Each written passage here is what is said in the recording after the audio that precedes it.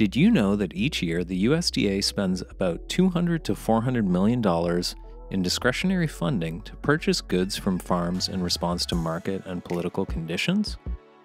Discretionary spending doesn't have to meet program goals or fit into funding formulas, but it does tell us a lot about the health of different animal agriculture sectors and their influence on the USDA. To better understand this program, researchers from the Greenfield Project examined 10 years of data, and what they found was striking. Between 2010 and 2019, the USDA spent almost $2.6 billion on surplus commodities.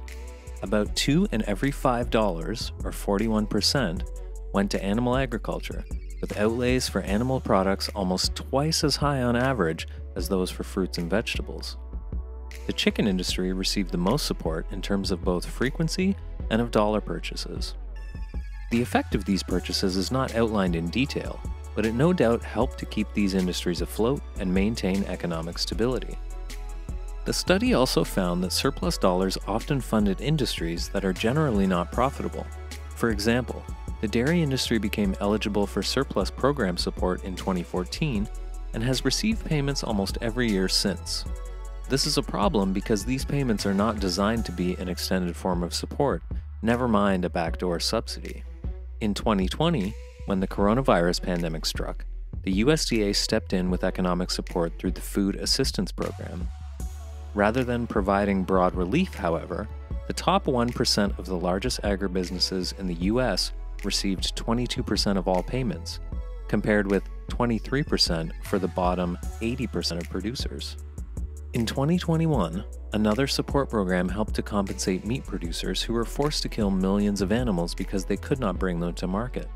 Supply chain disruptions were devastating for animal welfare, and yet farmers still received assistance no matter how inhumane their culling methods. What can advocates like you do to help? The authors suggest that the USDA may be violating statutory funding caps with some of their payments to animal agriculture industries. What's more, the USDA actively works with entities seeking to receive payments, but there seems to be no process in place to ensure that funds are distributed fairly. These are just two leverage points where advocates could make a difference, whether that's through supporting advocacy groups who are lobbying for change, petitioning, campaigning to their local representatives, and more. Fruit and vegetable farmers should have an equal opportunity for government support, and advocates can help make the true cost of animal products known in the process. Thank you to VegFund for sponsoring this video.